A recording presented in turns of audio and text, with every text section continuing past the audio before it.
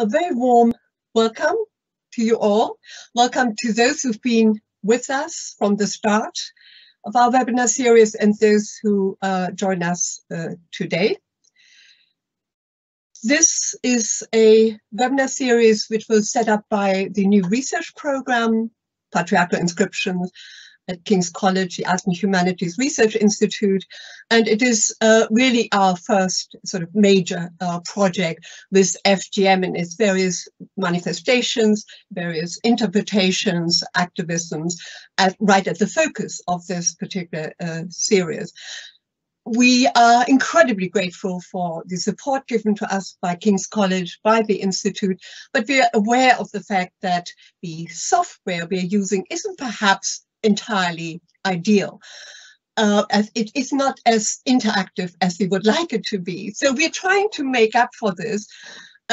We are about to set up a YouTube channel, and so that means that those of you who've sort of missed the first webinars are able to catch up on that, and we'll let you know when that is all accomplished. We expect to be following this up with a publication edited volume, and we might even have another webinar, a follow-up kind of symposium, maybe even face-to-face, who knows, in spring of the coming year.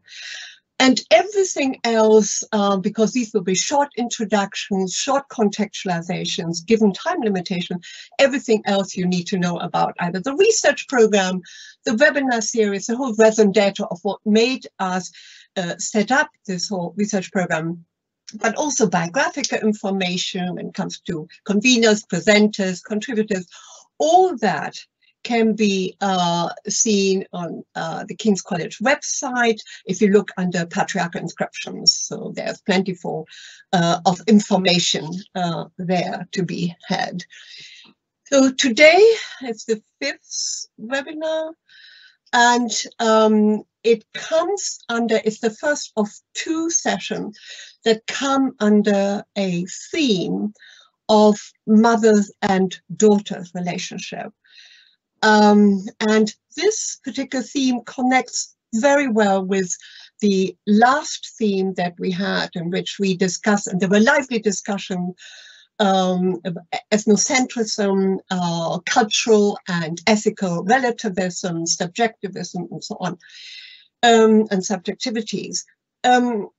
So this particular theme discussions reach very much into the last webinar. And it's a difficult one because it reaches into this most intimate sphere of emotion, of attachment, love, belonging, sacrifice, dedication. And to situate the practices, diverse practices of FGM and all their manifestations within this sphere raises to our mind hugely important issues, not only about what it is we're looking at, but how it is that we arrive at a particular knowledge. It raises serious questions, the researcher, the activist, about the positionality of the researcher, the issues about privileged knowing, the hierarchy of knowledge that sort of has bedeviled, Western feminist relationship with this subject matter.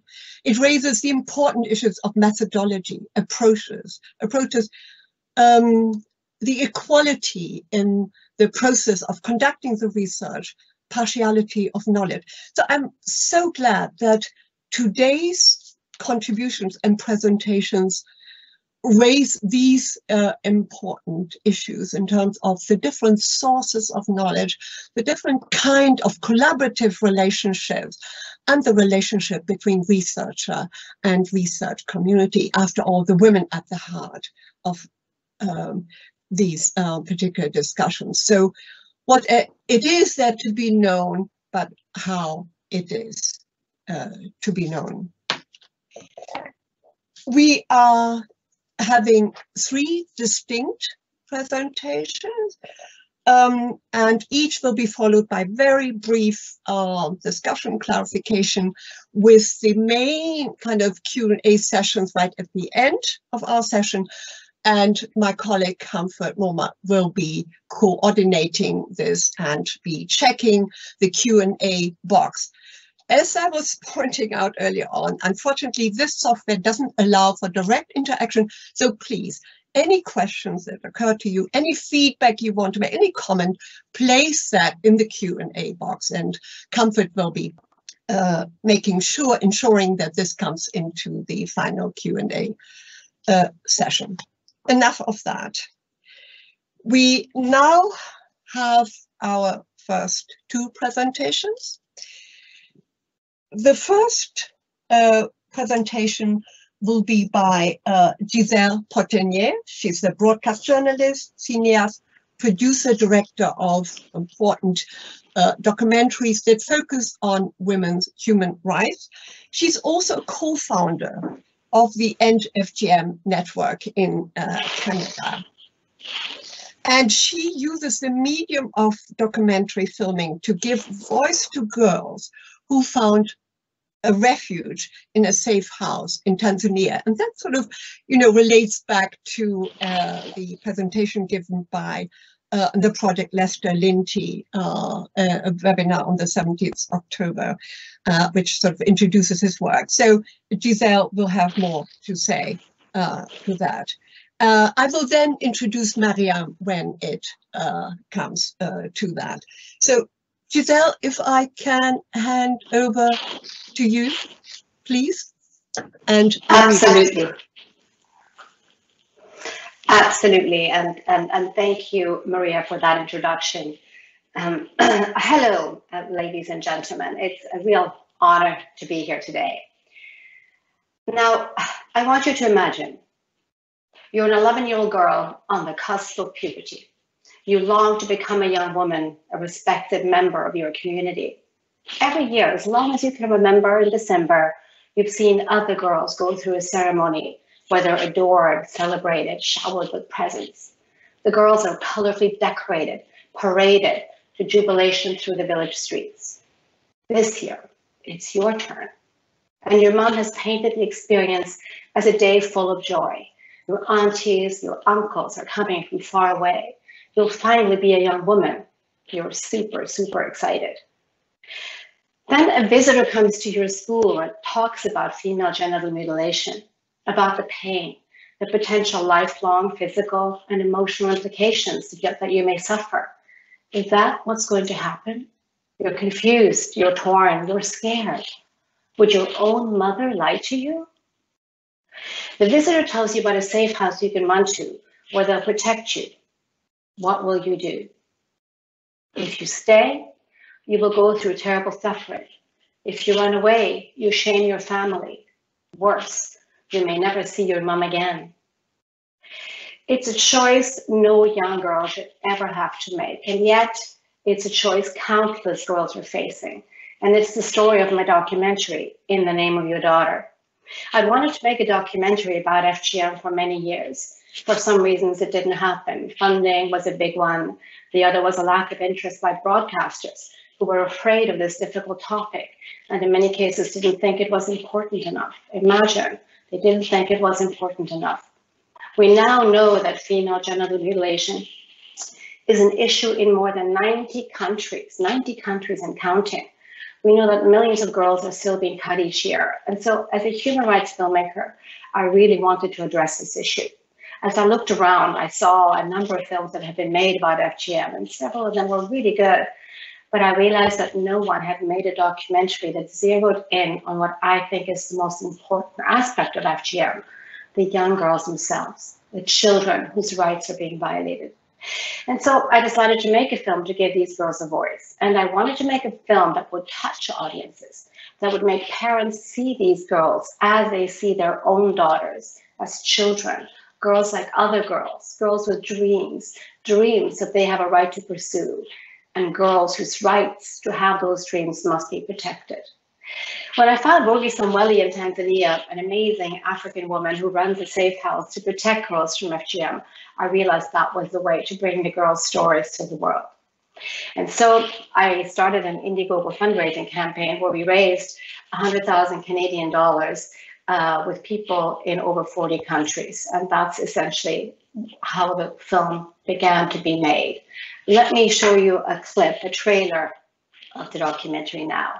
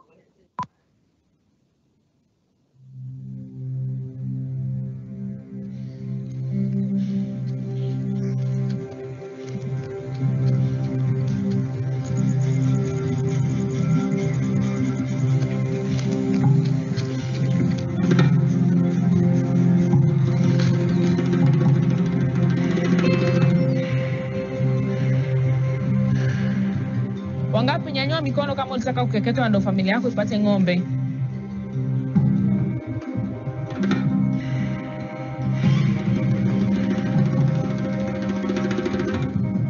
Kama hautaenda tutakuua. Wakanichukua kwa Racine.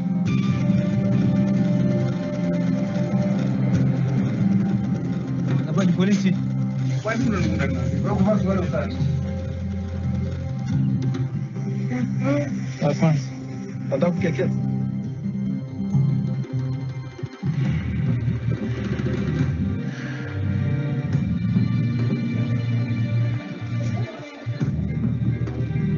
Na hapa mwisho ni hapo mlipokaa kwenye msingi. Hauruhusiwi kutoka nje ya eneo hilo. Mmesikia wasichana? Bia mama alisema wao wote wamekeketwa na baba yake alikufa anasema hakikete watoto.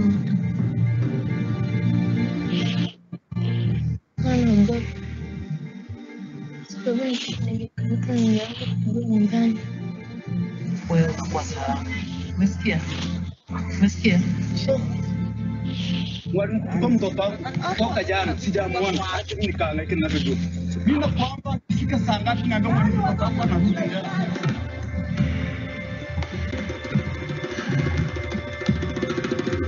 Baba zangu wengine wakiona binti anamwangalia binti yake anaona ni ng'ombe zinatembea.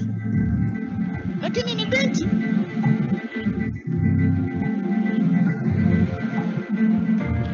Nataka nikuonyeshe kidogo huyu binti unamfahamu. Mama, ukeketaji umeisha, kekete tena.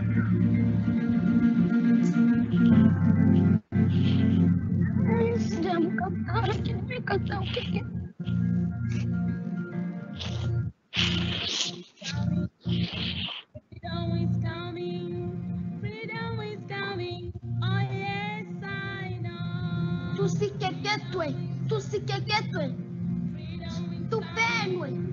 Freedom is coming, oh yes, oh freedom.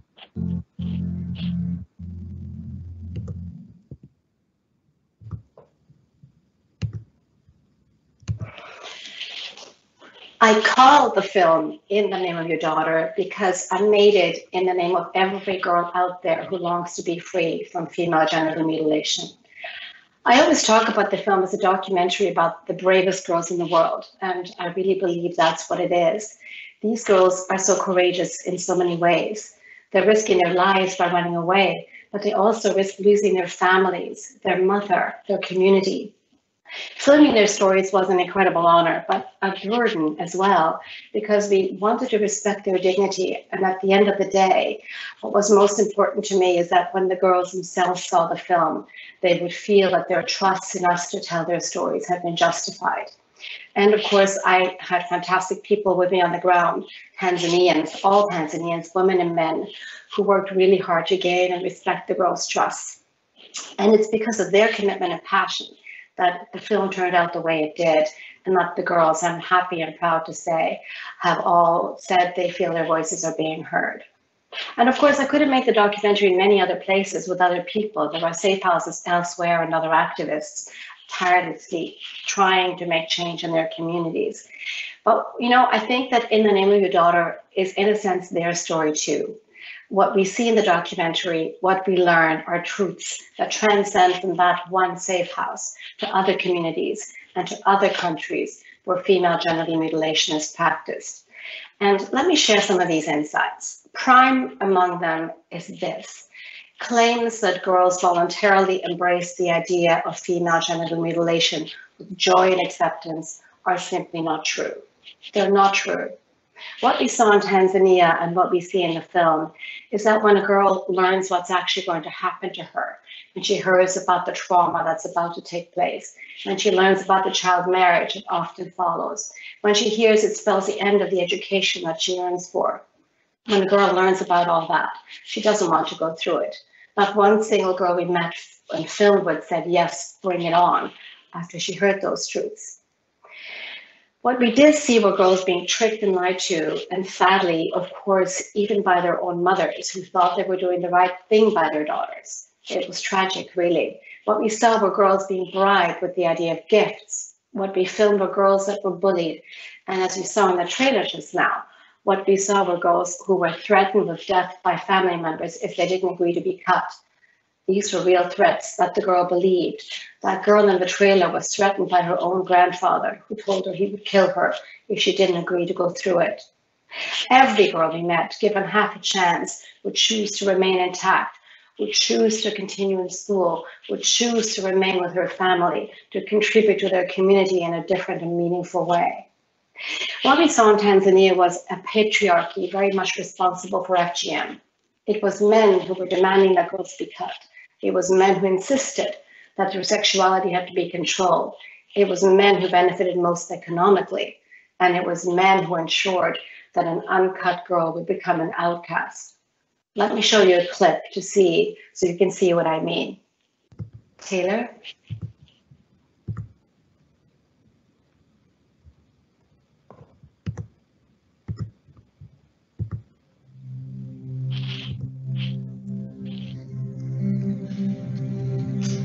That's the wrong clip, Taylor. That's the same clip.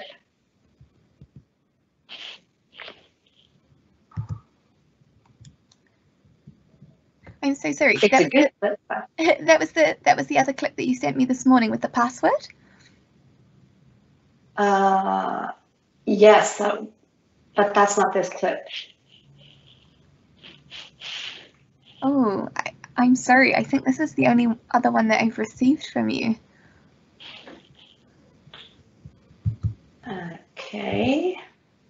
Giselle, would it then be possible to, perhaps continue talking? If there's no other clip, then just continue. Yeah, just 1 second. You sure I didn't send you that other clip?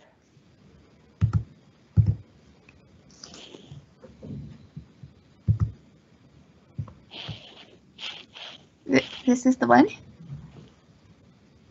That's the one.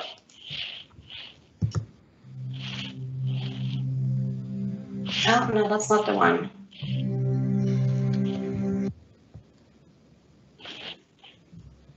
Give me just 1 second here. So, I'm sorry, we're asking for your patience. Okay. All right. Look, it does look that, and I apologize that for some reason the wrong clip was sent by me. So we can show you that clip, and I really, really am very, very disappointed by that. But let me just continue. So in that scene, what you would have seen is men who were telling us just exactly why girls had to be cut. They talked about the economics of it. They talked about how a girl who is cut will fetch more cows in bride price than a girl who isn't cut. You saw men who talked about that girls were unclean if they weren't cut. And we also saw men who talked about their right to earn income from girls being essentially sold into marriage, and that they had to be cut because when they were cut, there were all kinds of ceremonies that took place and ways of the men making money. And perhaps most importantly in my mind, because it's the real reason that I've seen there for cutting, is they were talking about that a girl will be way more promiscuous if she isn't cut. So she had to be cut so she would become more, as they called it, mature. And the significance of the scene was that it shows how complex and multi-layered, of course, the issue is. And it was a scene that we were very, very lucky to get, because there is a real silence in Tanzania about FGM because it is in fact illegal. And so we were trying very hard to get the men's point of view, but that was very tough. But it was on that day, we had gone to a village with Wobi Samweli, who was trying to engage the community in her End FGM campaign. And when the men saw her there in the middle of the cutting season talking against FGM, they got really, really angry and they started yelling. And when they saw our cameras, they decided that they wanted to have their voices heard too. And that's how we were able to get some really important information through that clip. And of course, you know, we did see then how deeply entrenched a tradition this is and how difficult it is to try to make change. I personally see female genital mutilation as the worst systematic human rights abuse committed against girls in the world today. And I see it that way for one reason, because it's often the entire community, men, women, and even children, who help to perpetuate this terrible harm, making it very difficult for activists to make inroads. As elsewhere in Tanzania, of course, it isn't just the men who are responsible for FGM. The men in Tanzania demand it, yes, but the women are the actual perpetrators, often with the mother physically present when her own daughter is cut. And this, as we all know, is a tragic thing, because the girl has trust in her mother and it's her own mother that's doing the harm to her. The children too, of course, of the village, not knowing any better, apply peer pressure to other children and shame girls if they aren't cut. For girls and their mom to reject the cutting tradition means they might be rejected by the community and even face violence. For girls wanting to go against their own mothers, their need to belong to the community is intense. Their fear of losing the love of their mother is so real that it's really hard to move the needle on FGM. Probably some of the most heartbreaking scenes we witnessed were after the end of the cutting season, when Robi and her staff undertook reconciliation attempts between daughters and their parents. In some cases, these negotiations went on for literally, I am not kidding, hours, 1, 2, even 3 hours in one case, with both mothers and children crying. And sadly, many times the parents continued with their determination to cut their daughters, especially the fathers, and it was impossible to ensure the safety of the girl. So the child was returned to the safe house. But, you know, there is hope. The number of girls who are brave enough to run away to the safe house under their own steam is still small, but every cutting season there are more of them. The adult community of change makers is growing as well, with more and more teachers and village informers saving girls and getting them to the safe house, often with the help of the police. And mothers who used to think they were doing the right thing by cutting their daughters are now sometimes saving them from the harm they went through and are sending them to the safe house themselves. And they're doing so at significant risk to themselves, because husbands are not always happy about this being done. Before I end, I want to share one small story about what happened since the film was made. With the help of the Canadian government, Robi has been using the film to help change hearts and minds. And I had the opportunity to be at the very first such village screening.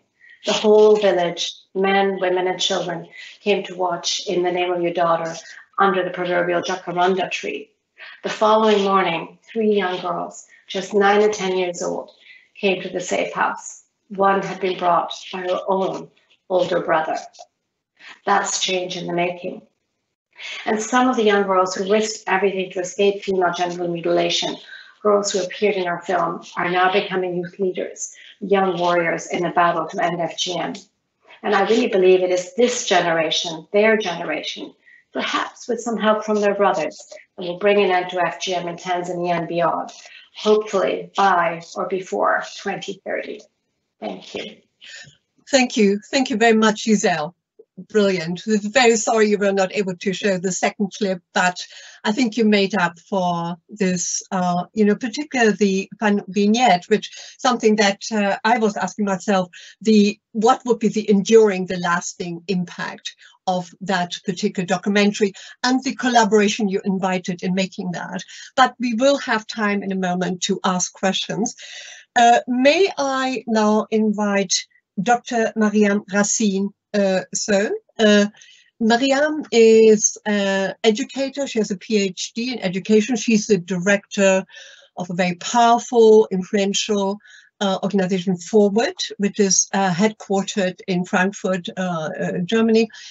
And she is also the director of the MAFEV project. And Mariame will be introducing to us this project, which is located in Senegal, and talking about the holistic approach adopted to empowering girls and women. Mariame, can I invite you now? Thanks. Yes, thank you very much. So, thank you very much for inviting me to the panel discussion today. Yeah, as you said, my name is Mariame So. I am managing director of the German charity Forward for Women, founded in 1998 in Frankfurt to fight violence against women with a special focus on ending FGM, female genital mutilation. Today, I will talk about our project Health and Education.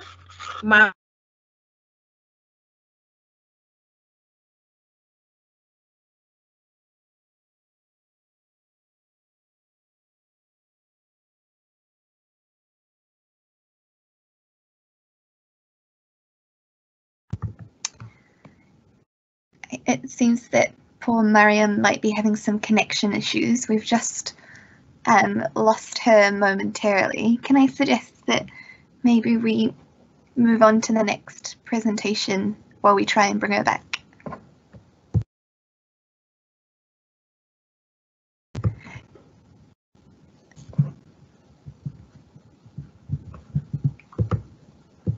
Maria, you need to unmute yourself. Sorry about that. I muted myself in the way that Mariame also muted herself. We've just been asked, are we okay now with continuing with Mariame? Yeah, Annabelle, you have the slide. Yes, yeah. That's not this one. Oh, did you mute yourself, Mariame? Accidentally. You hear me? You hear me? Yes. Okay. Okay, so everyone else, again, mute yourself apart from Mariame. Okay. Sorry about this confusion. Okay, Mariame? Okay, do I begin again or you hear me? Start. I start again. Okay. So like I said, thank you very much for inviting me to this panel. I am the managing director of Forward for Women, founded on 1998 in Frankfurt to fight violence against women with special focus on female genital mutilation in the communities. But today I will talk about our health and education project, MAFEV, which takes place in my hometown in Podor, Senegal. And MAFEV means in English, everything will be fine. This project is about the right to reproductive health, the right to life and safe birth in Senegal. But just a point, the difference from the film that we see in Tanzania, we see that to begin with, it is interesting to see the difference regarding gender roles and female genital mutilation in the film of Giselle Portenier and in Podor, because men do not get involved in the FGM in my ethnical group Fulani in Senegal, and it is important to focus only on this group and in Senegal, because somewhere else the role of the man is also another role. It is the women, only the women who are in charge of this. It is very important developing FGM prevention strategies in this group, to see how to involve the men as partner and not as opponent. And this is a kind of the approach, the pedagogical approach that we make. Slide 2, Annabelle. Yes, you see Podor. Podor is located in the north of Senegal, in the region of Saint-Louis, 400 kilometers from Dakar. Yeah, you can see how far it is from Dakar, because in Africa, 400 kilometers is 1 day travel. No? That's not like 400 kilometers in Germany or in the European countries. This is very, very far. In Podor, FGM, female genital mutilation, early marriage and forced marriage are practiced. As a result, there are many health complications during childbirth, which often end deathly for many women in Podor. Slide 3.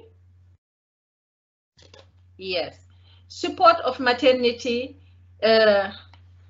through training and this ambulance. You see this ambulance to ensure that Senegal will be able to meet the goals of Sustainable Development 2030. Selected women, so-called Bajanu Gox, that they are health pilots, were trained to support the woman from pregnancy to birth.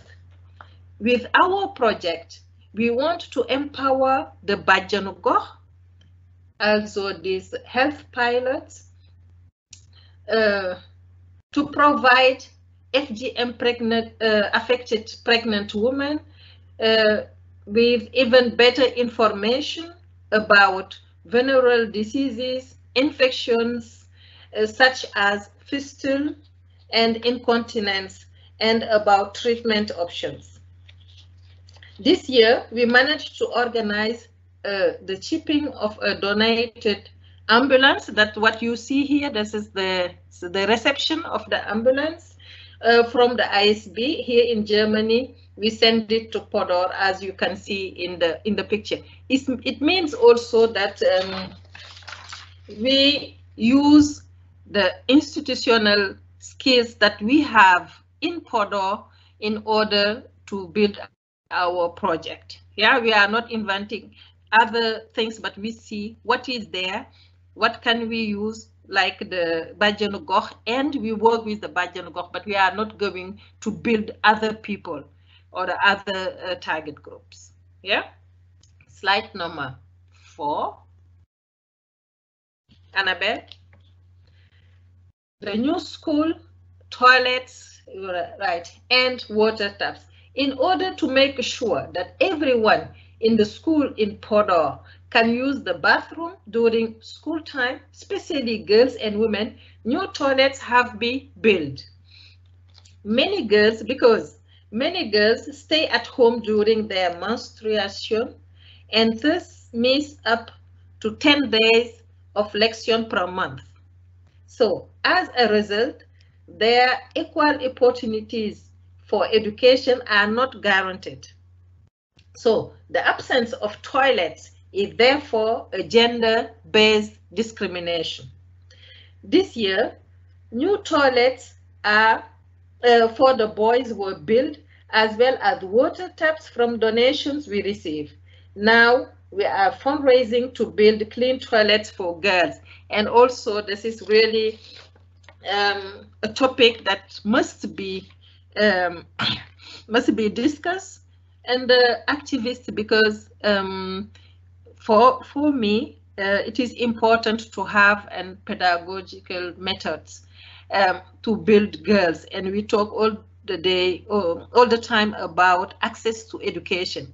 But access to education means that in the schools, girls the needs of girls in regarding reproductive health, like toilets if they have their menstruation, like making clean if they go to toilets, has to be part of the programs, and sometimes we forget it. It's like also for the teacher, the woman teacher, they are not also coming to the school if they have their periods, so the whole class can miss also 10 days, and also then we will not have in the future women who are teaching also in the schools, because that's not they will not have the skills that they need in order to feel good and to stay all the time in the school.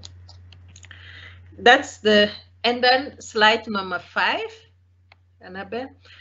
Yes, that's the new school library. Together with the Scottish charity Book Feeding, we are setting up a library at the primary school École Racine so in Podor. As you hear the name, that's the school of my grandfather founded it in the colonial time, and it is very important because many of our ethnical group, they didn't want to send their children to the school of the foreign people that they don't know.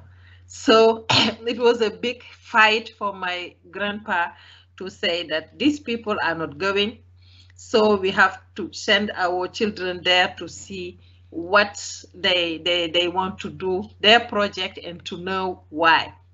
It was a very easy question, but very important for the community because it was the only school in the whole area and the first school. That's why the name in French is also École 1, the first school he built. And that's why also in my family, many of them go to the school because of my grandfather. And that's for us a good thing, because my father were in the school, and many of the member of my family. Yeah, for now the building has been renovated, and books helps were put in. The next step is to fundraise more money to equip the library with books in French and computers, in order to have access also to other kind of information. The aim of the library is to improve access to education and thereby support girls from low-income families in particular.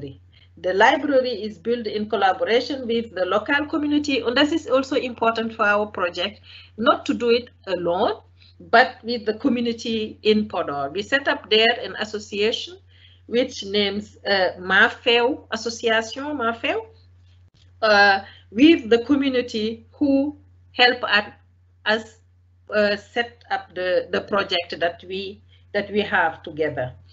It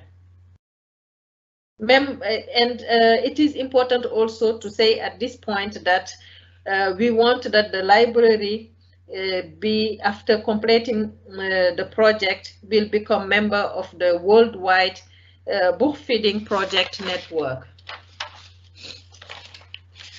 Slide number 6. Yes, and this is the safe house for girls and women affected by FGM. We also have a house, this one, what you see, it was also the house of my grandfather, but as you see, it is very, very old, which we want to turn into a safe house for girls and women affected by FGM who need refuge, like you saw in the trailer film of Giselle, Portenier. Yeah. However, the house needs to be renovated, and we need to be able to cover running costs of it. And that is important because this house is within the school, and the target group, all of my the most of them, they are also in the school, so they have the access to this house. If we get the money to renovate it, so we will have this house within a school, the school, and I think it will be a good thing. So far, we were not able to secure the funding for it. It is very difficult, especially since most of us do not work next to our full-time job and other family commitment. And that's the problem also that we all the time had with our work in Forward, because we are not working we are working full-time somewhere else, and all what we are doing in Forward is just voluntary. And in order to put up or to set up this kind of project, we need to do it full-time. And that's also we must make a fundraising for in order to work only for Forward. And slide number 7, I think that's the last one. Yes, how to get involved. Oftentimes we are overwhelmed by problems and might think it is difficult or big. However, there is a very different way in which you can personally get involved. Yeah. So thank you very much for the attention, for your attention. I am looking forward to discuss later on. And if you have more questions, you can also contact me via email. Thank you very much for listening. Mariame, thank you very much. I mean, you made a very persuasive case how effective education requires a gender-sensitive, gender-centered culture of education in terms of access, well-being, and so on. So thank you very much for that presentation. Now, I realize that time is somewhat limited, but I did promise 1 or 2 questions here. Can I ask Comfort? Comfort, can you see any, from the Q&A that might come into that, just for just a couple of minutes? Oh yes, we do have some questions. Do we have time for just 2 questions? Yes. Okay, one of the questions says, does anyone have a sense of FGM practice in Kenet in ancient Egypt? That's one question. I'm not sure who will want to answer that. And another question says, considering the complication of FGM, why can't mother say no to FGM? Okay. Did you get that? Yeah. Perhaps Giselle? Well, I certainly can answer the question about why mothers can't say no to FGM, but I'm sure Mariame is probably even better placed than me. But in Tanzania, where I made my documentary, it is very difficult for mothers to say no, because if they say no, they too could become outcasts in the community. Husbands may kick them out, may beat them up. And it is a patriarchal society, but it is also still very much women who enforce the demands of the men. So often mothers are forced by their own mother or by their mother-in-law to cut the daughter. So it's just very difficult to say no. It takes a very strong woman prepared to make some sacrifices to say no to FGM. But it is starting to happen. There are lots of activists around everywhere that are working at the grassroots level to make it happen. So we just have to be optimistic that we can empower women to say no and to stand up. Thank you, Philip. We need to sort of keep it short. Giselle, sorry. Comfort, another question? Right. There's another one I think for Maria. They say, this is from Suzanne Dance. It says, how long can they stay in this safe house? Yeah. Maria. Yes, first of all, I want to answer why mother don't say no. Okay. Why are they going to say no if they think that this one is part of the life of their daughters? We also are not saying no to send our girls to the school. Maybe in 3,000 years, this kind of school that we have, with 6 you go to the Kita, with 7 to the college, and then the university will be judged like something bad. And then, because this practice is like 3,000 or 4,000 years old. So the way we live now, and we educate and socialize our daughter, can be in 3,000 years also something bad. But at this time of the history of the evolution is something good that we have in the society, like a consensus.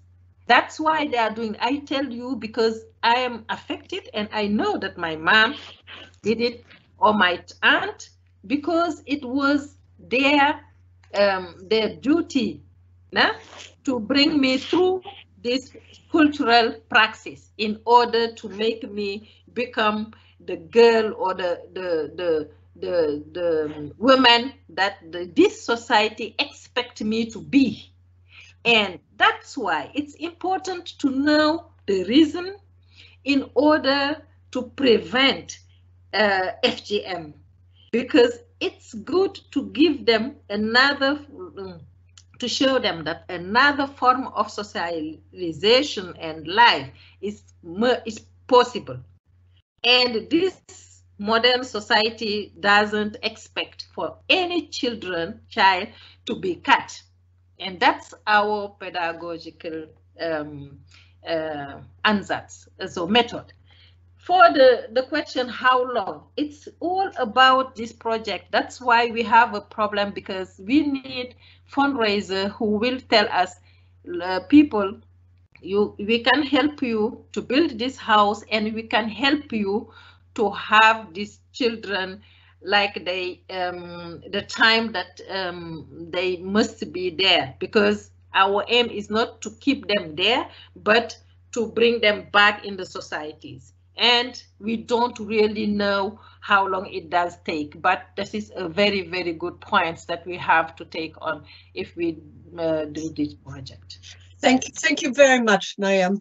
And I'll ask Comfort to keep an eye on the Q&A box to see what other questions emerge from that. It feels so cruel to sort of cut you off in that, but we need to move on to our next presenter. Really looking forward to Dr. Phyll Livaha's presentation. Phyll is a senior lecturer at Erasmus University College in Rotterdam, and her expertise in international relations and international law, and the title of her presentation, Mothers and Daughters, Continuity, Love, Fear and Belonging, Marginalization of Community Voices in Fighting Female Circumcision, Female Genital Mutilation, Female Genital Cutting. And this project, importantly, is based on participatory action research in Kisii in Kenya. And that's very, very important, this approach, because it undercuts, the importance of power inequality, very much at the core of this presentation, and its link with what Phyll calls intelligibility gap. Phyll, can I hand over to you, please? Thank you very much for the introduction, Maria. Hello, everybody. I don't know if you can see my slides. Yes. Okay. Thank you. All right. This subject is something that I started having interest in a while back. But what I'm going to look at today is the laws on the practice in Kenya, and participatory action research and participatory action research in Kisii. What I'll specifically look at is what I learned from participatory action research when I went to Kisii. I don't know if the slides, if they're changing, or I'm still on the first slide. I can't quite follow. Let me see. They are changing. You can They're click changing. off to full screen if you wanted to, but we can see them perfectly. Oh, you can see them changing. Yes, yes. Okay, perfect. All right. So I'm not going to dwell on the laws of the practice, but one thing I just want to say is that Kenya is a party to all the conventions that deal with discrimination against women, except the optional protocol of the Convention on Elimination of Discrimination against Women. And it has different national mechanisms on how to eliminate the practice.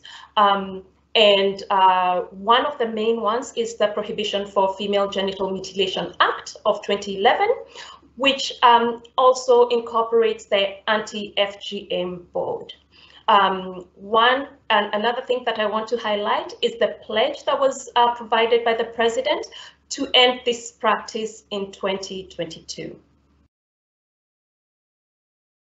As you can see, quite a few cases that have been brought forward, including one that was brought forward in 2017, where Dr. Tatu Kamau wants the act to be removed because she says it's against the Constitution and it's against the tradition of many women in Kenya.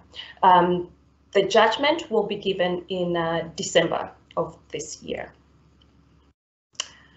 Now, in looking at the literature, what I saw as the challenges to these laws were the fact that while the government is supposed to provide support to the victims, there are quite a few reported cases, and sometimes even when the cases are reported, even when the cases are taken to court, they're dismissed or the sentences are reduced.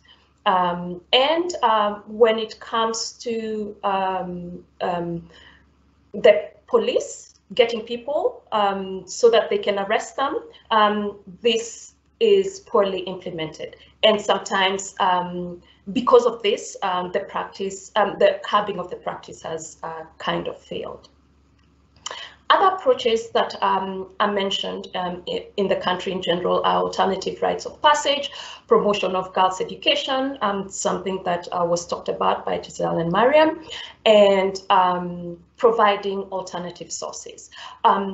Recently, there was an app that was created by students in high school. It's called an ICAT app, where girls who feel that they're in danger of getting circumcised can get in touch with maybe hospitals through the app. The only problem with the app is that most of the rural, the girls in the rural areas don't necessarily have access to it. So before I talk about what I learned from participatory action research, the reason I went to Kisii was because while reading the literature, it stated that the practice had declined in Kenya, and Kisii was actually mentioned. And my question was whether the law is what had sustained this decline, if at all there was a decline. So what I embarked on doing was to use participatory action research, which is a practice or a method that integrates research action in a series of what we call flexible cycles that involve holistically rather than separate steps when it comes to the collection of data, the analysis, the interpretation of this data, and then the planning and introduction of the action strategies that are going to be taken.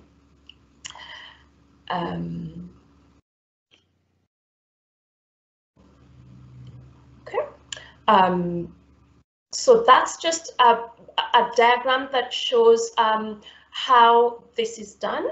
So the aim is to have ordinary community members also generate new knowledge about issues and problems that they care about, and this is done through discussions that promote both personal and social change.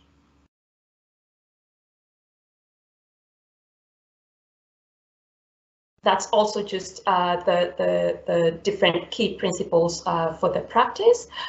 But I'll just go to that slide and talk a bit about it. So basically what happens when you use this type of approach is you as the researcher have to participate deeply within the community. By working with the community, it says helping, but I would say co-create solutions with the community itself. And this is something that has to be flexible, because it's something that you always have to go back to and reflect. So once you find out what the problem is, you then look at how you what action you can take to solve the problem. And sometimes this might, what you think is the problem might not really be the #1 problem for the community, which is something that I found out when I was doing this myself. So when we look at Kisii, so it's right there where my cursor is pointing to the western part of Kenya, and these are the different districts, or we call little towns within Kisii province. When it comes to female to the rite of passage, what they normally call it is esaro, and this is just a part of a bigger celebration, I would say, or a bigger part of activities that they go through called Chinyangi, which is a tradition of initiation both for boys and girls. Now, the term that Egesagane and Omoiseke are terms that I'll come back to. Egesagane just simply means a girl, and Omoiseke means a woman. And this is a term that I'll come back to, Egesagane. From the literature, it's said that the prevalence is estimated at 84.4%. This is research that was done in 2014, and it came down from 96% in 2008. And the highest prevalence is actually medical, is medicalized. So a lot of the people in Kisii actually go to the hospital for the procedure. Now, in order to collect my data, I did, we did, and I will say we because it was 2 local researchers who assisted. I had 1 student and myself. And we used interviews, observations, and focus group meetings. And what did we find from the community?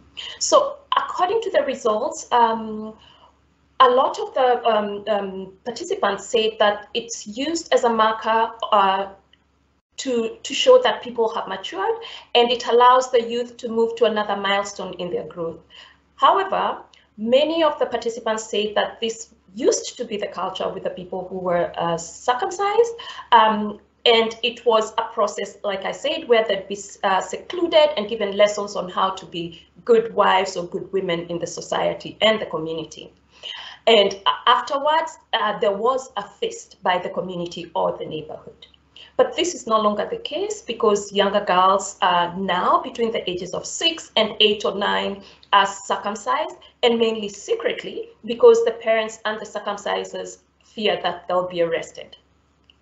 The lessons of the girls that the girls used to get after the procedure are not being given anymore, and but some of the respondents say that the girls who are not circumcised are teased in school by the ones who've been circumcised and are called egesegane, the term that I said. So they're considered young girls, irrespective of their age.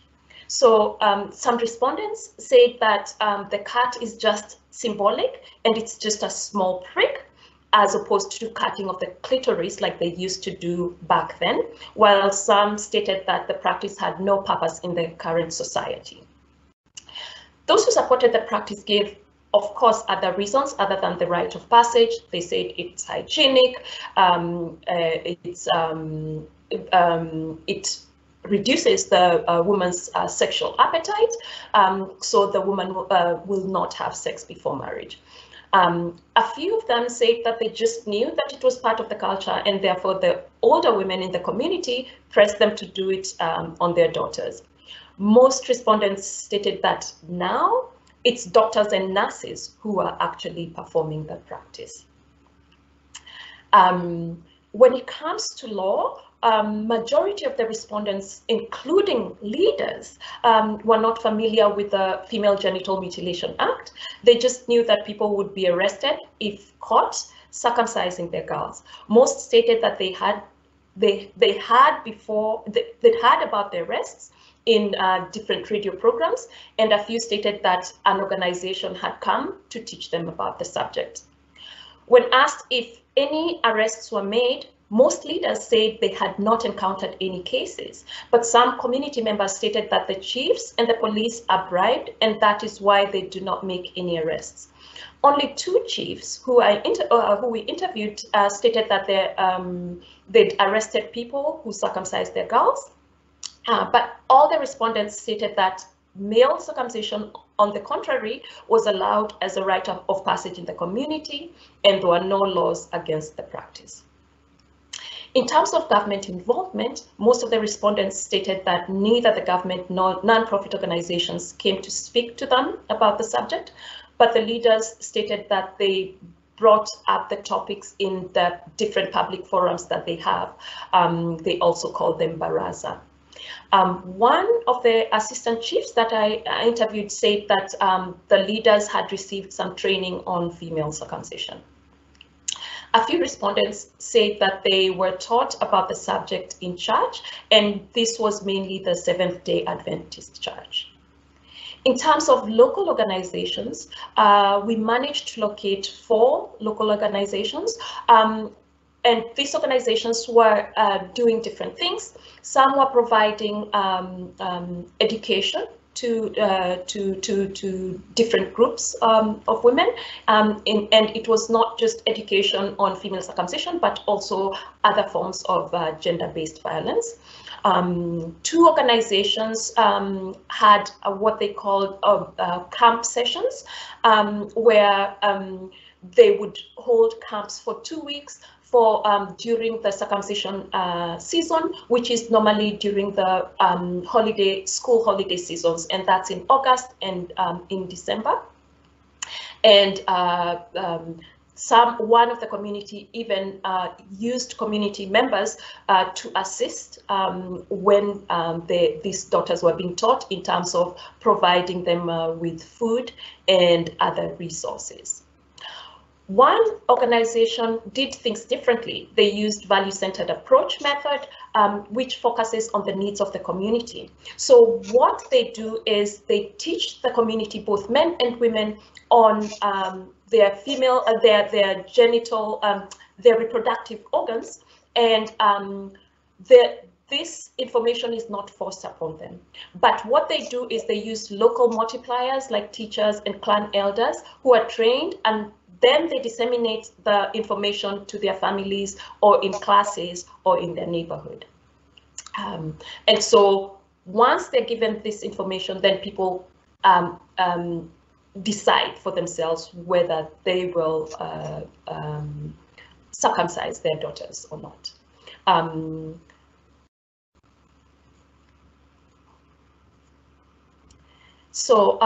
After the interviews, during some of the focus group meetings, we decided to look at what the community would do in terms of the practice and the laws. And a lot of them said that the pros and cons of the practice actually need to be given to the community members, especially the older women, and this needs to be done in Kisi language because these older women do not understand English or Swahili, the two national languages. The respondents also agreed that the medical practitioners should actually be stopped from performing the procedure. Another point that was given was that more churches should be encouraged to talk to the church members, because a lot of the community members go to churches. Most respondents agreed that the law was not really assisting in declining of the practice, because many people were not aware of it, and the administrators were actually not even arresting the perpetrators as required. Some said that the law, because of the law, the practice had gone underground. One participant, who is the program coordinator of an organization, said it would help if the issue of female circumcision was looked at alongside other issues like health or economics. So female circumcision, for example, is so integrally linked with the economic and social realities of the everyday life that its eradication requires a fundamental transformation of the societies where it exists. And when we talk about the economic aspect of it, according to the respondents, doctors and nurses are actually making a lot of money from performing this procedure secretly. Most respondents stated that the more pressing issue actually was enhancing themselves economically. And this is where I said I then had to be flexible. And what I then did was I went back to look at what they meant by being economically and what they meant by saying they wanted to enhance themselves economically. Before I left, I found that a lot of them had joined different self-help groups. And what they did in these self-help groups was they would remove money and help each other. So kind of like saving for each other. According to literature, female circumcision is used as bride price, again, something that Giselle and Mariame talked about, and it's considered an alternative security for the families, because once the girl is circumcised, then they can be married, and for them to be married, the person who's marrying them will provide bride price or dowry, which then becomes an income for their family. And so what I did was, in looking at whether how the women were benefiting from these self-help groups, I also looked at the challenges they were facing. And one of the challenges I wanted to look at was culture. So to see whether either patriarchy or and female circumcision were some of the cultures that were setting them back.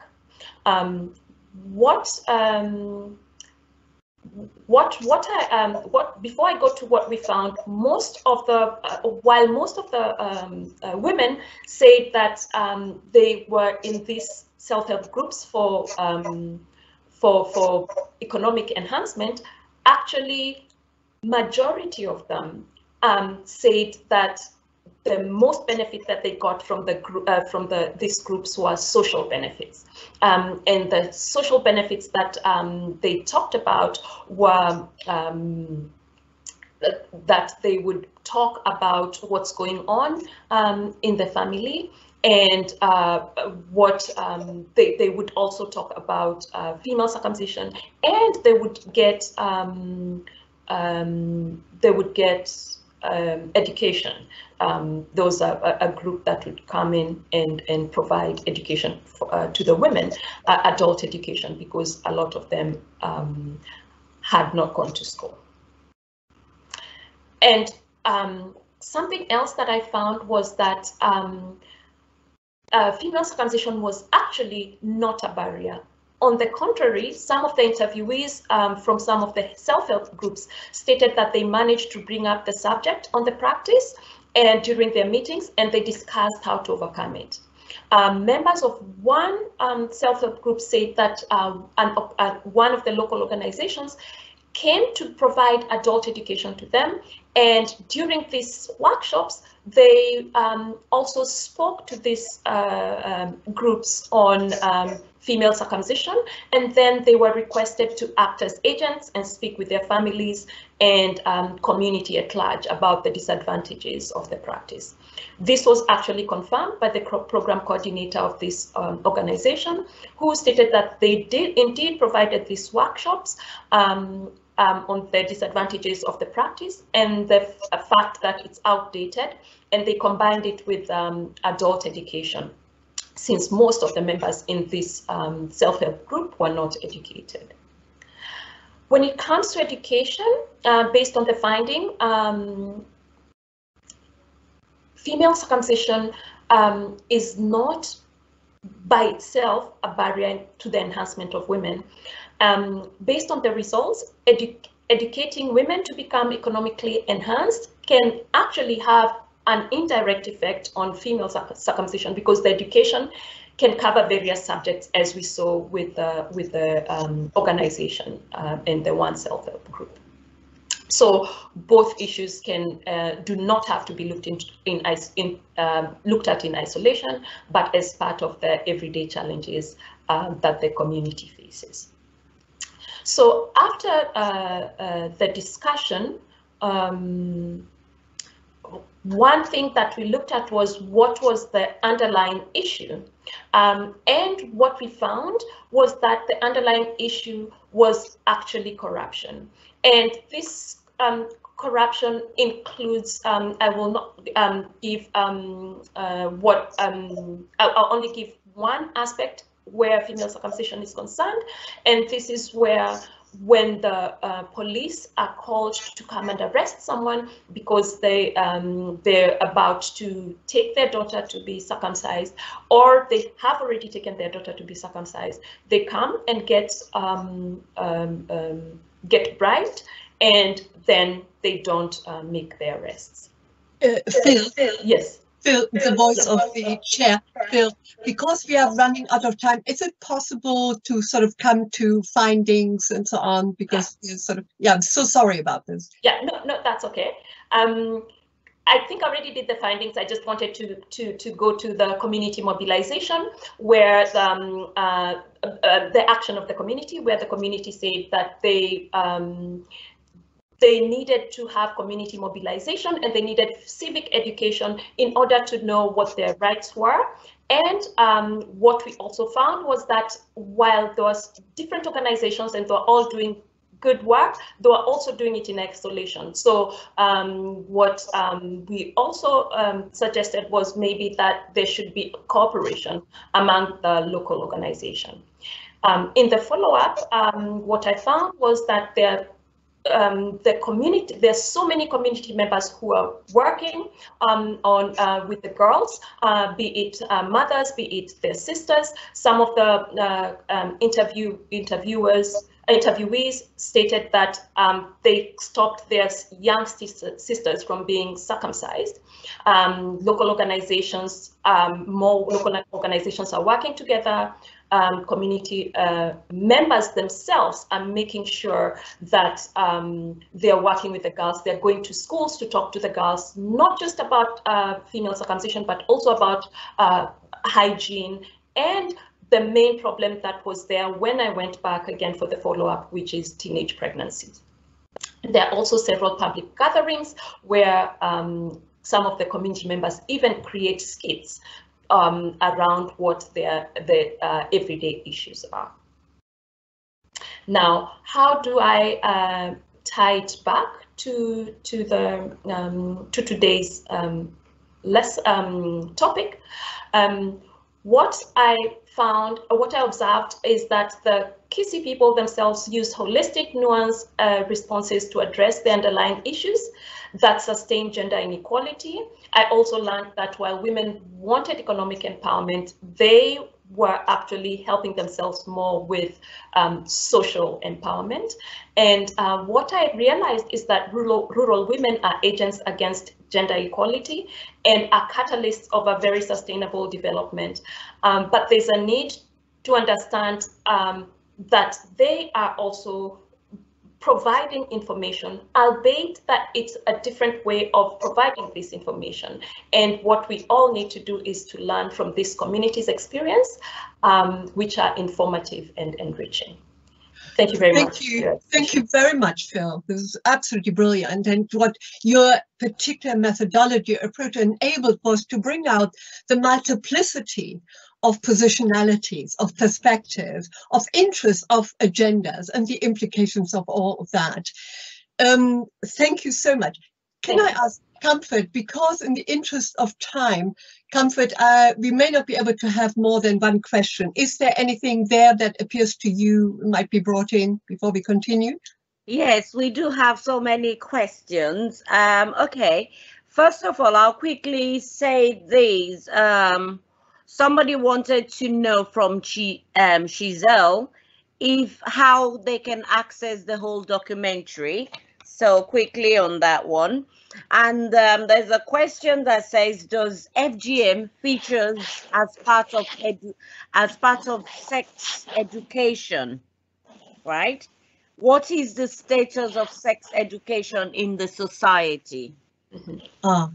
Yes, I just wonder, I mean, these are very important questions. I wonder maybe if we could park these and leave them to the end of our session. I'm slightly sort of anxious to have two more presenters here come to the fore. And if there is no immediate question, particularly of Phil, in terms of clarification and issues, I wonder if we could give everyone a bit of time to think through that, because there will be, I think, some very urgent question to be asked. And instead, if we move to our, final two presenters and then leave everything to you, Comfort, to sort of bring out, the questions. I hope this is all right. Just sort of slightly natural kind of decision here.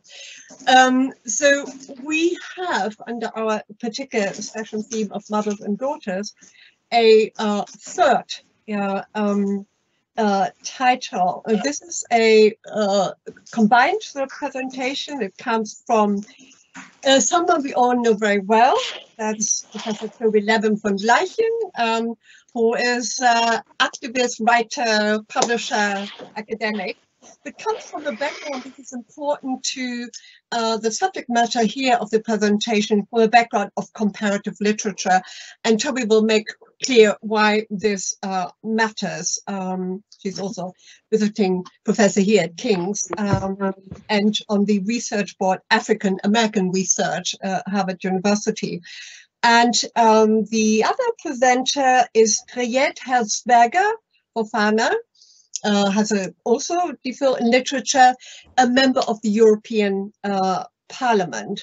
And again, Forward turns up again in that Pierrette is the president of Forward Germany. The title, No More Oversimplifying FGM in African and African Diaspora Memoirs, exploits here in both cases the riches of the memoir genre, and to give the possibility of more subtle analysis of complex shifting and dynamic interactions through which to shape subjectivity, negotiated choice, strategic agency. So these are memoirs of home, but also of dislocation of diaspora and the impact on the hold and tradition of FGM. So if I can invite Tobe to come to the microphone, so to speak. Thank you very much. I'm going to open my PowerPoint, please. Hopefully that works. Well, it worked very well. What do you know? Almost very well. Can you hear me? Yes. Okay. Yes. I have to move you here and get to the slideshow. Here we go. So you have introduced me, so I will start by saying that I met the late Efewadorkanu, who many of you revere as a pioneer in anti-FGM advocacy, in 1978. In 1998, she encouraged the founding of Forward Germany, on whose board Mariame, Pierrette, and I have served. Dedicated teachers of language and literature, Pierrette and I have enjoyed careers as public intellectuals, opposing racism and excision, and publishing on female genital mutilation in memoirs and fiction. Given that most research on FGM emerges from the social sciences, medicine, and law, we are exploring the added value the humanities bring to the field. As I suggest elsewhere, art is empathy's midwife, and empathy motivates action. But if doubt exists about the role stories play in the quest to improve people's lives, let's look at one exemplary study in the journal Science. Authors Castano and Kidd found readers of literary fiction scoring significantly higher on tests of empathy. To be expected, because behavioral change isn't driven by reason alone. Rather, quote, appeals to irrational motives, end quote, that surface when people indulge in art, broadly conceived, can spare girls from the blade. Therefore, concerned scholars may be overlooking a potent correlative in novels, drama, film, poetry, personal narrative, radio plays, soap operas, comic books, song, dance, painting, sculpture, and more. Given the centrality of the arts in our daily lives, this research gap is distressing. Time constraints limit this paper to only 2 examples, but you'll find more in an ongoing project that includes my personal favorites, Hebo Wardier's Cut, One Woman's Fight Against FGM in Britain Today, Noura Abdi, Tränen im Sand, not yet translated, so you'll have to rely on the German version, Laurelind Bowen, Swimming in a Red Sea, Soraya Mire, The Girl with 3 Legs, and Maria Kaminta, A Maasai's Fight Against Female Genital Mutilation. And I'll add to these memoirs a fine drama by Nick Hadikwa Mwaluko, Wafrika 123. Today, I'm presenting a memoir by Kadi, Mutilé, 2005, also called in English Bloodstains, which I translated, and a drama by Linda Veil-Couriel, Le Paris de Bintou, or Bintou in Paris, followed by an animation by Janet Feil and Leila Hussein. I also reference Alice Walker's novel, Possessing the Secret of Joy, and a documentary, Warrior Marks. Now, in these works, the mother-daughter theme stands out. After all, haven't we often wondered why a cut mother approves of her child's excision? Don't we all have loving mothers, and as mothers, don't we love our girls?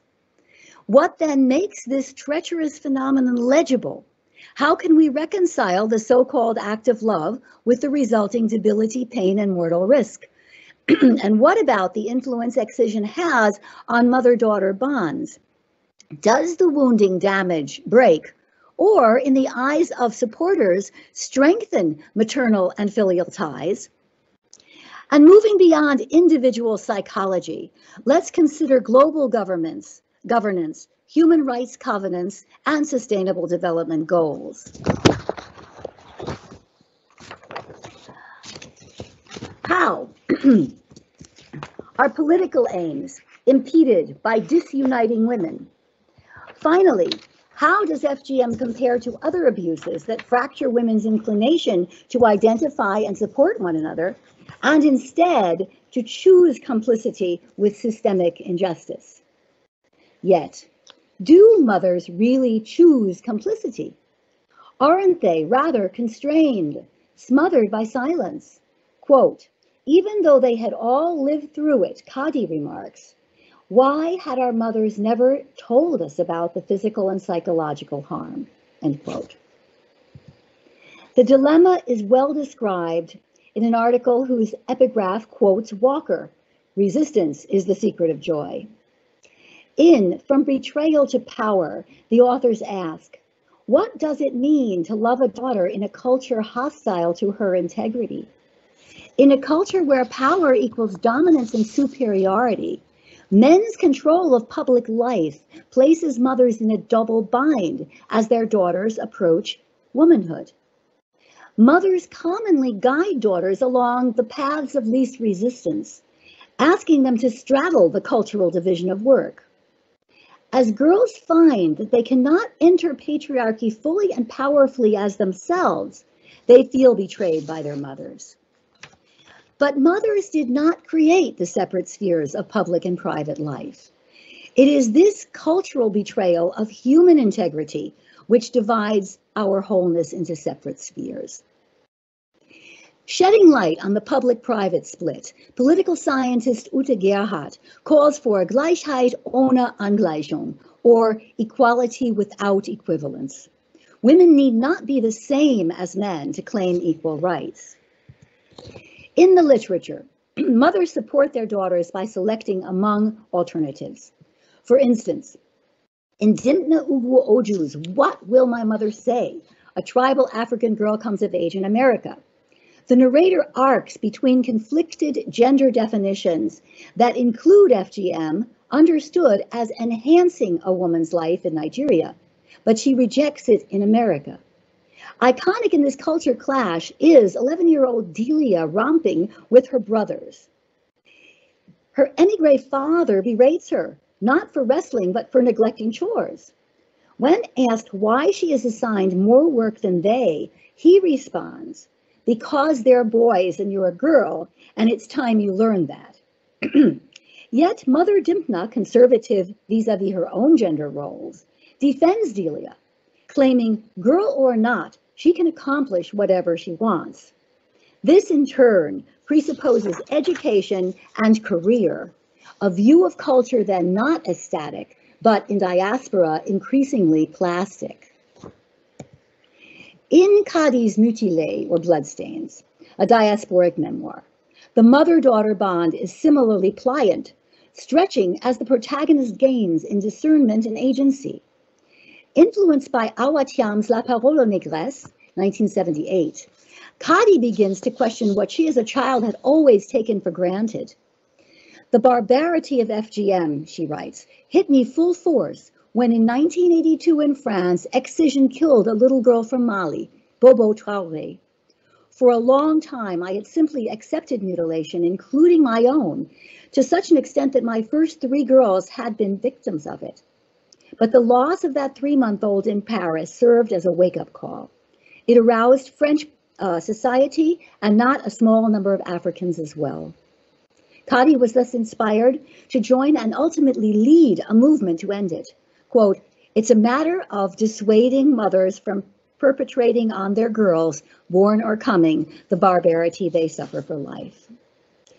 But obstacles to abolition loom when excision links to forced, early, and arranged marriage with serial pregnancies.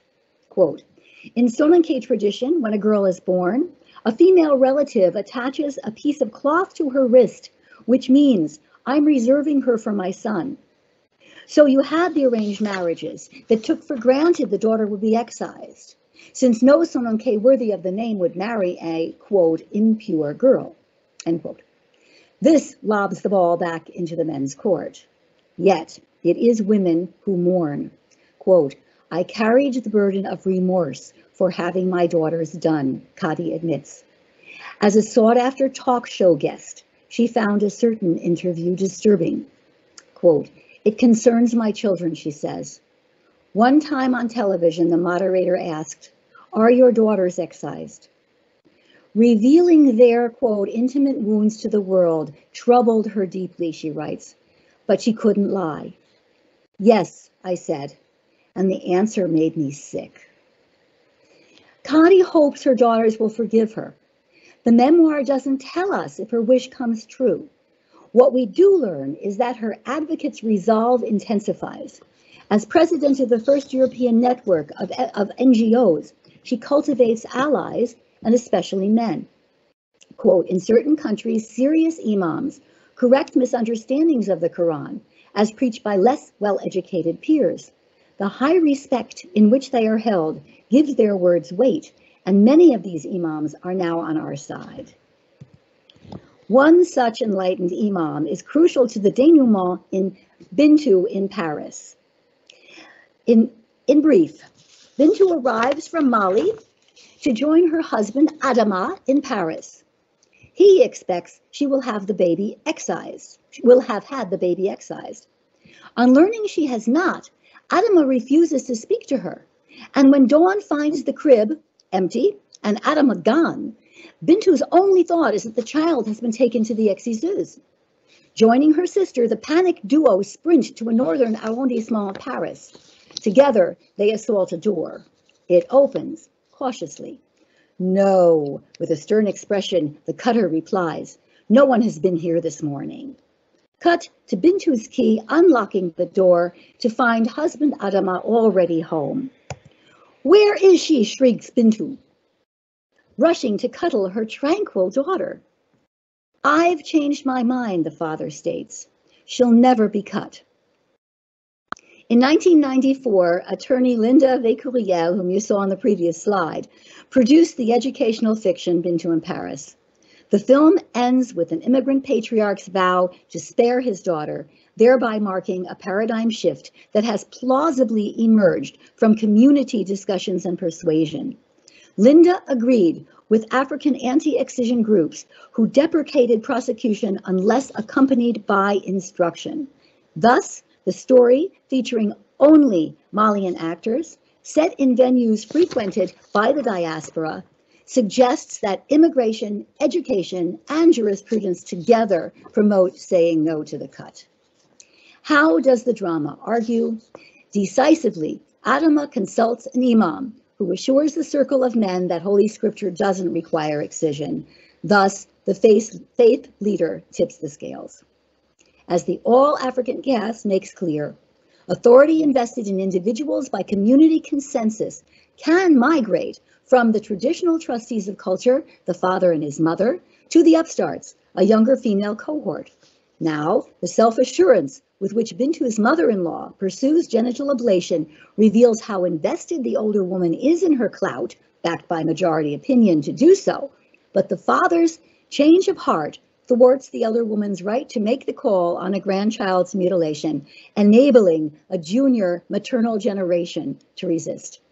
The complex conundrum has been brilliantly captured in the second of 3 animations welcomed in Parliament in 2017 by executive producer Janet Phyll and associate producer Leila Hussein. So we'll watch this 3-minute clip and then discuss it in the Q&A.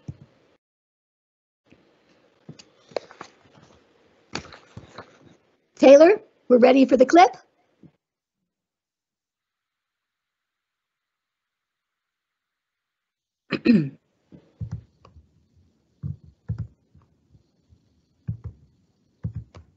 My daughter, I've wanted so many times to try to explain, but it's been so difficult. All these years you've suffered. The day they took you and your sister, I couldn't stop them. I did what I thought was best for you, so you would have a good husband, children, to be happy. We didn't want you to be different from the other girls. You know what people would have said. They would think our girls are wild. I really believed it was right. It's what's always been done. Looking back now, I see you struggling just like me. All these years, I never felt like leaving the house. I couldn't face it. I've been stuck at home, alone, feeling ill and not knowing why. The pain, the agony when it comes to sex, not being able to satisfy our husbands. It's how it's always been, but we couldn't tell people. It's our dark secret. I was so happy when I fell pregnant with you. But the difficulty giving birth, this and this, it nearly killed me. My family said I was cursed. After I had you, your father never wanted me again. I blamed myself, but nothing prepared me for how much you would suffer. The first time you were in hospital, I didn't understand. Your health problems, the years of incontinence pads, all the infections, the operations. And by doing the very thing I thought would give you a good husband and marriage, it has ended so badly for you. I don't know why we tell ourselves it's what men want when they don't. The affairs, the divorces. We should not be doing this. No one should ever do this to their girls. All I can tell you now is that I love you.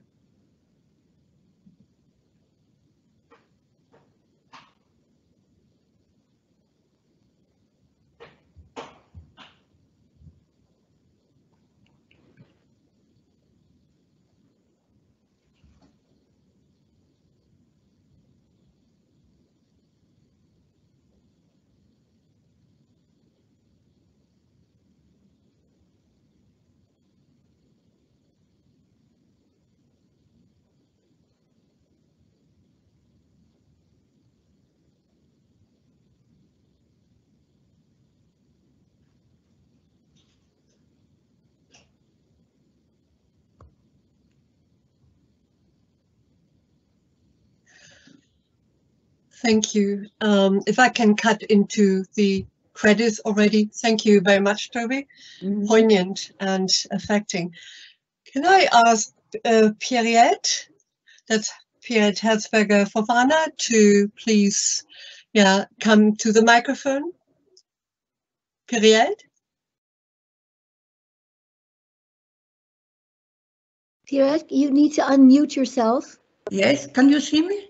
Can you hear me? Yes, yes, and we can hear you now, Pierrette. Okay, good evening.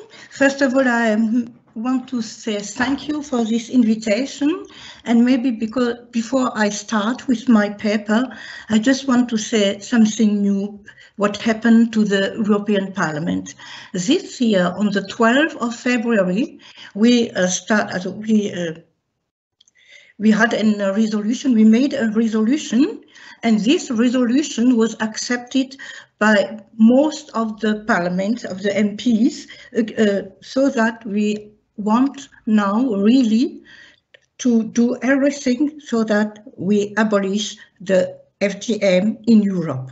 And I think it's a great thing, because that's the first time that the European Parliament deal with FGM for Europe and had a resolution.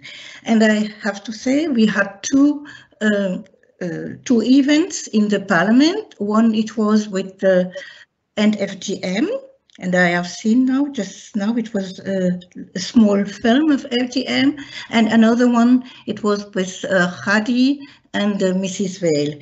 And it's really interesting and encouraging to see that the MEPs now, and most of the people in Europe, in the Parliament, want really that something happened, that we really abolish that. Just now, what am I speaking? I am just speaking now about novelist. Is African literature is something else, and I am so sorry because our PowerPoint we couldn't give our PowerPoint. It will be for the next time.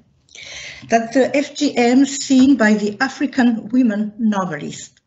Within the context of campaigns to end FGM, what explicit stances have been taken by African creative writers?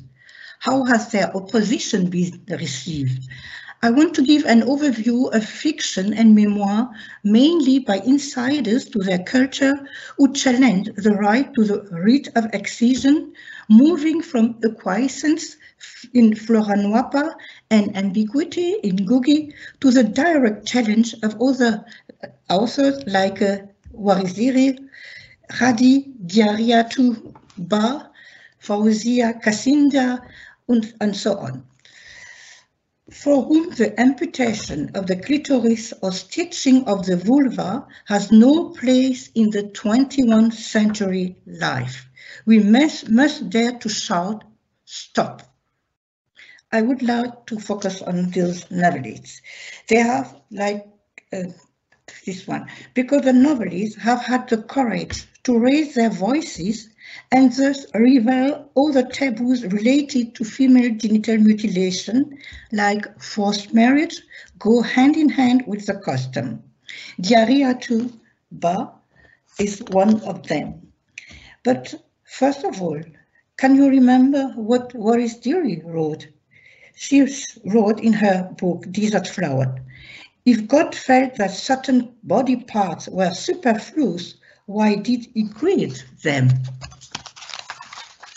To demand that an anachronistic custom be abolished is not malevolent, nor does it exhibit a weakness for white habits. It simply means acknowledging that although physical and mental violence is taking place in full view of humanity, a feminism buries it under the shibboleth of culture. The truth is that the health of millions of girls is at risk, sacrificed to backward beliefs and so-called venerable traditions. Sadly, we find any number of novelists who deal with the subject and yet fail to cry, stop, while others in their fiction simply remain uncritical. Let's take just one example, like Flora Nwapa in Efuru, the novelist that described preparation for excision without in any way questioning the custom. Once Efuru's husband comes home and he informed that his wife will soon be exercised, since, how he said, quotation, it must be done now. This is the time. Let's not leave it until she gets pregnant.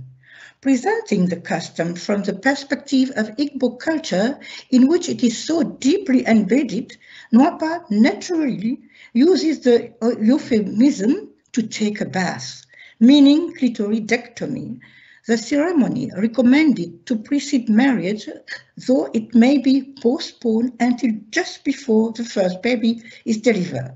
Why? According to local belief, removing the offending organ is essential to avoid endangering the infant's life should his head come in contact with the clitoris. Nwapas invites this conviction into a plot at the point where Nwakego Moses is criticized. By wanting to spare her daughter the trial of excision, she accused of having promoted the death of a male infant. Thus, the novelist introduces her readers to a feudal society whose cause is simply accepted. Her sympathies are with the exciser, far from being portrayed as the African sorceress of story and legend. The elder midwife's motives are good as she provides aftercare, wholly concerned with the well-being of the patient, and even refuse to cut should the woman be pregnant. Ironically, however, clitoridectomy's dangers and pain also appears to be clear to his victim, since the excisors promise to minimize them. And she said, I will be gentle with you, don't be afraid, it is painful, no doubt, but the pain disappears like hunger. The narrator therefore accepts that excision confers on women the status of fully feminine, as they tell the initiate, Noble, my daughter, it is what every woman undergoes, so don't worry.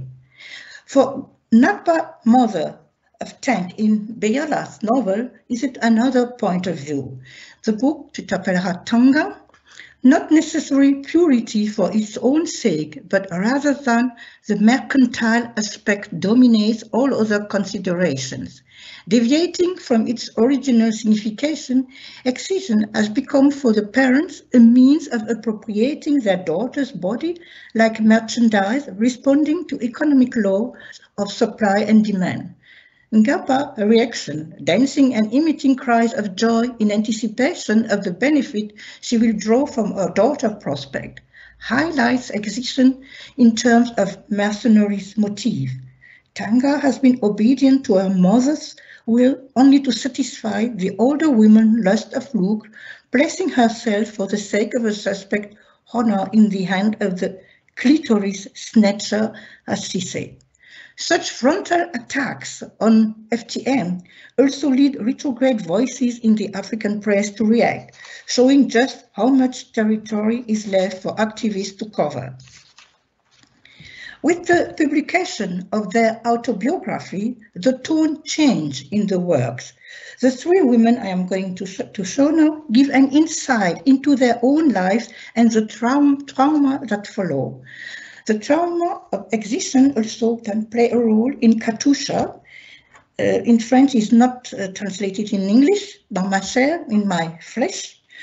Katusha was a former, like Waris Diri, she was a former top model from Guinea, and like many others, that book received relative silence in France and also in Senegal. After her death, the book has been republished and it was a film on that.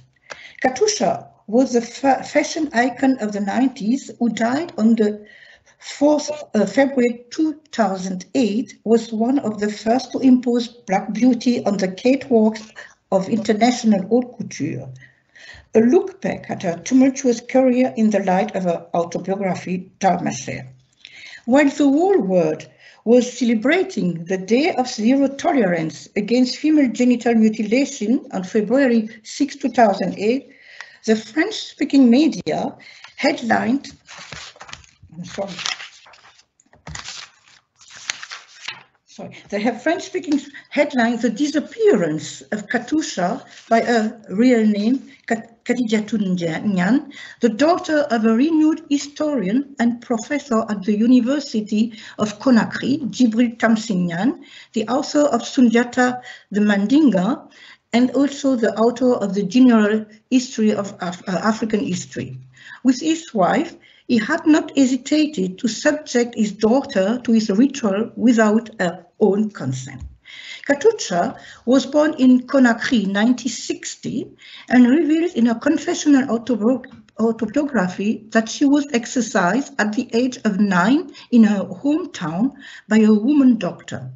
This traumatic operation will determine the course of her life according to the principle that the wounds of childhood remain open wounds. Recalling the scene, she described it as follows, but you know I leave it. And what she said, but that her parents were not capable, couldn't help her. Why?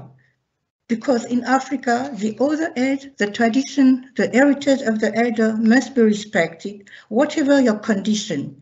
You can be a wealthy bourgeois or a professor like her father, with a lot of diplomas. If you don't bow to the custom of your ancestors, you and your descendants will be ostracized by society. As we can see also, the parents of Katusha, highly educated, they didn't have the courage to oppose to the tradition. And that's a big challenge for all the women now who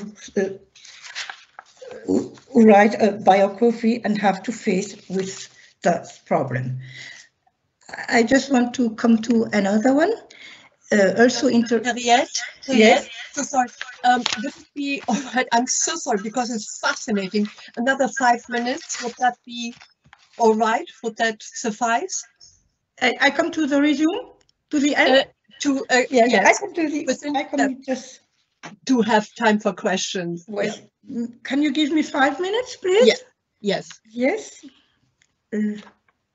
Sorry. Yes. So just the to suffice, okay? I'm sorry.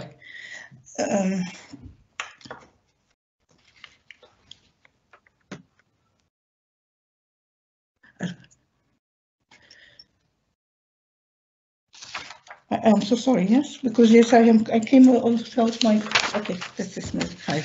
I give the end of my problem.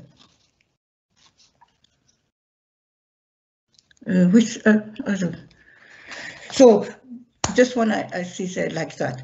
The two other women I wanted to speak is two women who have been in Germany, and she fled. It was Kassinja.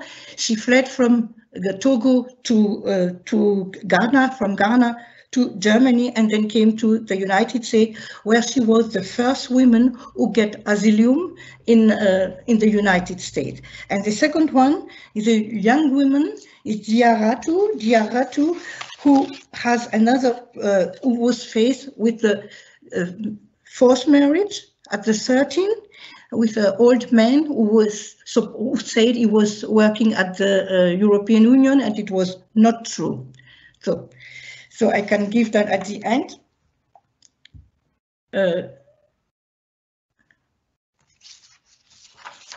So I give them, but at the let's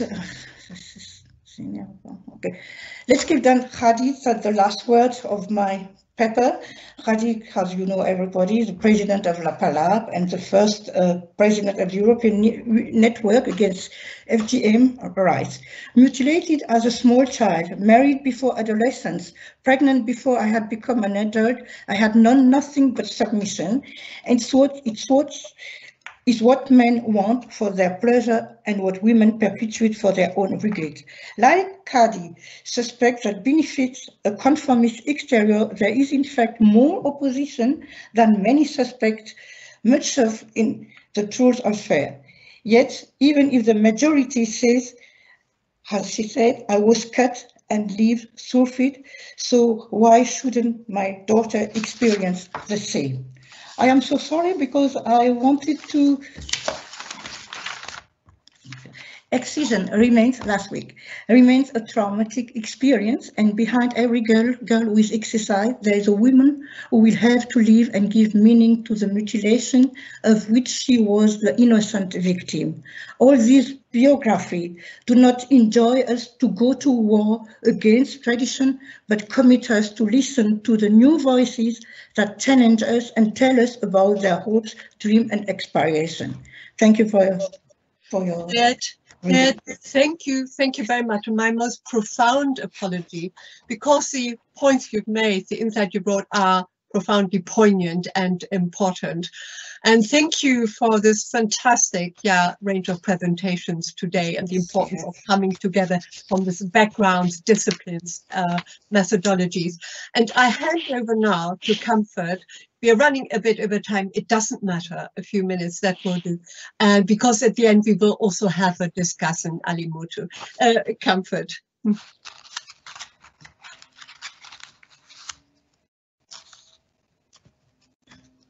Comfort, unmute, please. Unmute, Comfort. Oh. Comfort. So sorry about that. Thank you so much, Maria. And thank you to our speakers for identifying the complexity of FGM, very complex issue. And also thanks so much to the European Parliament for their resolution on FGM. So we have so many questions. First, a question from Karina says, thank you to the presenters. May I ask if there is a religious aspect of FGM, or is it mainly cultural? That's one question. And I'll just put two to you, then you answer, and then I'll give you more. And there's another one that says law alone cannot end FGM. They need to apply alongside education on the rights, education on the rights of women and girls. We also need commitment from the government. Do you want to take that, or shall I put all the questions on and then you decide who answers them? Maybe two questions first, maybe initial question. Okay, we'll go with that, two questions first then. Speakers, can you hear me? I'm not muted. If I'm unmuted, right?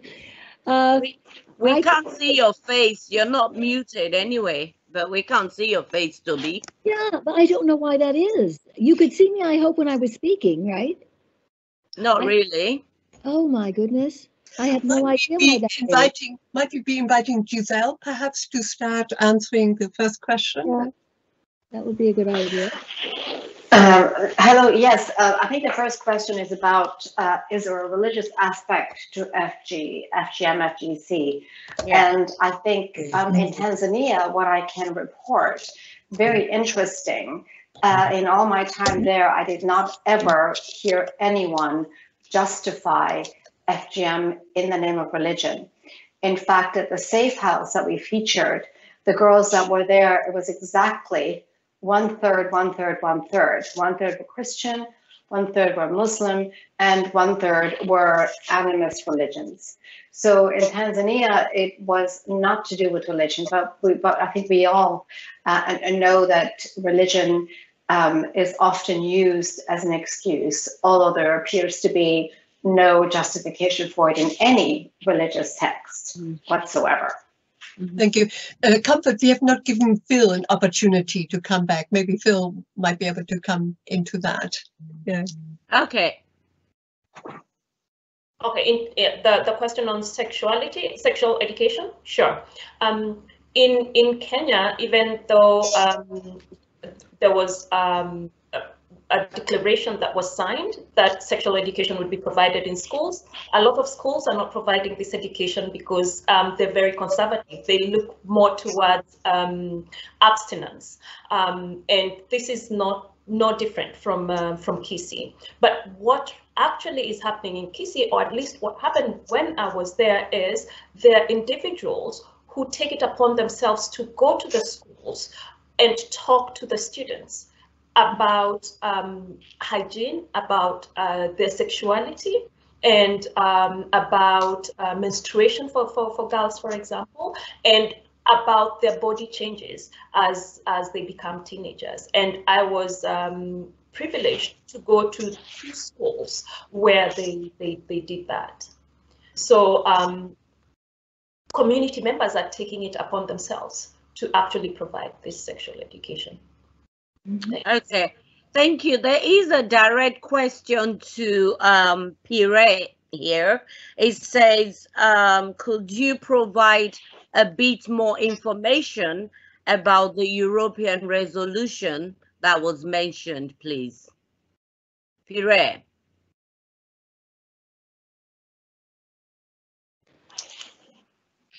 Please unmute.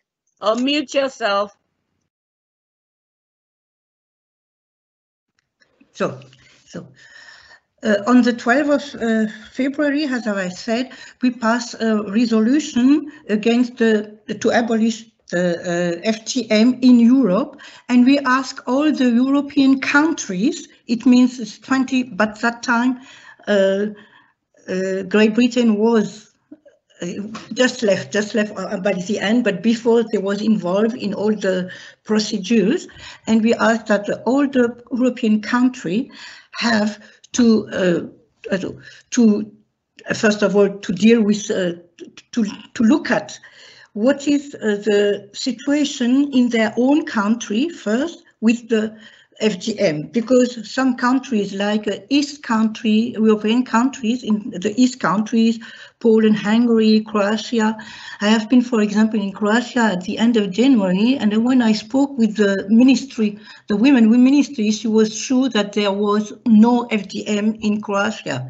And we know that is not true because we made a study. And what we want now is that's the abolition of the FGM, but it's very difficult because we just give a recommendation. That's a recommendation. What we have to do, what each country has to do is now to make a study, to look at what is the situation in their own country, and now what is important in most of the European country. We listed all the country. I think there is just maybe Luxembourg who doesn't have law, because You know, it's always the same thing. People always say there is no FGM in my country. Everybody said it's no FGM. But the other country, they all have a law, and that's the law that migrants, most of migrants who are living in those countries, they have to know the law. And for that, we have to make the member state have to inform migrant people, first of all, that there is in most of the country law. If you violated that law, you will be punished. But what is much more better is to really inform what happened. For example, in Germany, my member state, we always say there is no FGM in Germany, and we know now there is FGM, yeah, in Germany. So, and that's what we have to try to bring the doctor and the midwife and the person who knows that happened, that FGM was done in for example, in Germany, that they have to inform, and it's always a problem for the doctor, or the midwife, because they said if we say something, we might lose our clients. The law is now passed, but all the law, as a law, is a big recommendation, and we hope now that the country where they don't have law, or they don't until they never deal, or never was involved with that problem, that they are going to look at what happened now really in their own country. That's the resolution. Okay, thank you so much. Have you? Yes, well, I'm just in view of time, I think we'll just take one more question before we have the respondents. This is a direct question to Phil. Susan asking, is FGM still legal in Kenya? If it's being done in the hospitals, what are the alternative rites of passage being suggested? No, FGM is not legal in Kenya, and it was made illegal by the Act, FGM Act of 2011, and the reason why people go to hospital is because they say it's hygienic, because a lot of times when we talk about FGM, we say it's barbaric and they use unsanitized tools. So a lot of people say, well, in that case, then we're going to make it hygienic and we're going to go to hospital. So in Kisii, for example, the alternative rite of passage that they do is the 2-week camps that the girls go to, and then there's the organization that does the value-centered approach, where it gives reproductive education to the community, and then in that case, then they choose whether they can circumcise or not. But then we have these camps where the girls go, but it's only for about 2 weeks, but then they have to go back home. So as much as it's an alternative, sometimes when they go back home, it's not a guarantee that the parents will not circumcise them. So the other alternative is just education, and that's what different community members and local organizations are doing. Okay. Thank you so much. I'll give the floor back to Maria. Thank you. All right. Well, thank you, Catherine. And again, my absolute profound abject apology to all who would have more questions, to the presenters who would have many more, answers.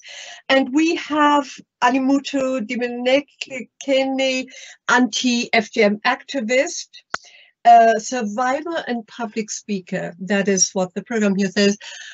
Alimatu, if you can somehow bring out perhaps what you felt to be here particularly poignant, insightful, and what raises further questions, issues that we can take up in forthcoming webinars. Alimatu, thank you. Well, thank you very much for having me. And I would like to also take this perfect opportunity to thank our incredible presenters, but also as a survivor of FGM and knowing the work that has gone before me and hearing the names of my idols, Efwadokunu, Kadikwate, Khadija So, and so many other great women and even men who have actually paved the way. It took me 22 years to tell the world what my FGM meant for me. And that was not alone. And I'm so grateful and I'm so proud to be here and responding to the presenters and what I sort of observe and sort of the notice I got. So hearing from Giselle, the incredible nature of films in telling stories.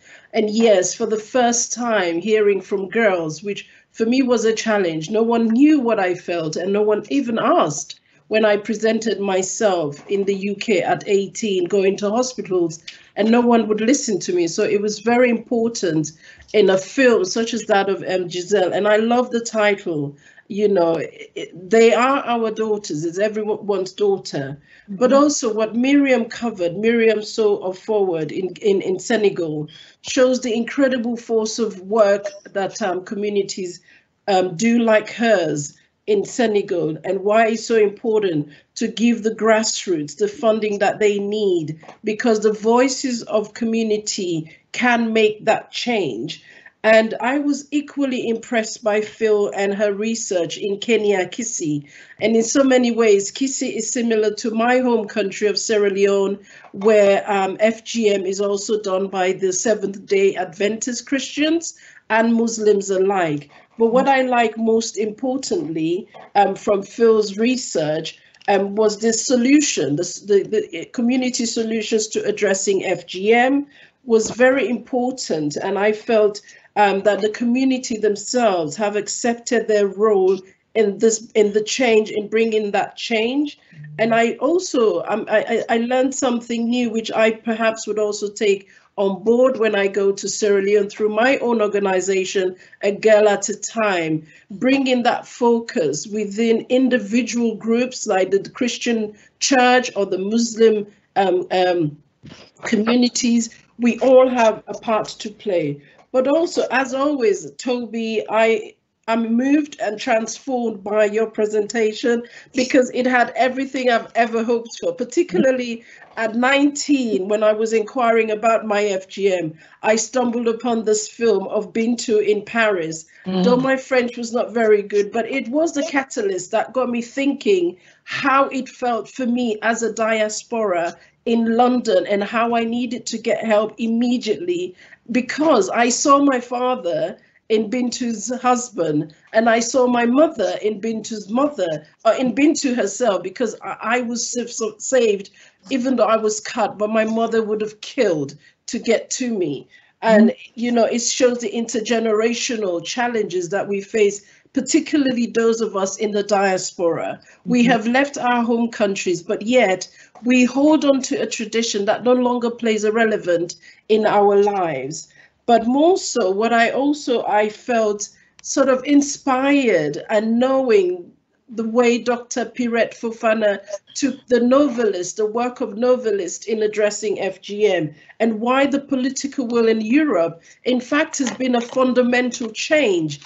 Yes, the United Kingdom has left Europe, but I think the basis and the foundation that the European Parliament has set, thanks to the work of yourself and someone like my colleague from Mali, the MEP, has been brilliant. And I think it is just the beginning. And I think despite leaving the European Union, the UK has a part to play. And if I may just say it now, because I don't know if our colleagues in this group may have heard, we now have Nimco Ali, who is now the gender advisor at the Home Office, an FGM survivor herself. So I believe today has been an opener for me, and I want to take this opportunity to thank everybody who has been part of this webinar and the King's College London for setting the stone in which every momentum that will be carved today. And I think this is her historical moment. And I'm honored to be here, and I'm honored to take this opportunity to speak to all of you. But I guess we'll all meet again. Due to our time, I couldn't go further in my response, but I am so grateful to be here nonetheless. Thank you.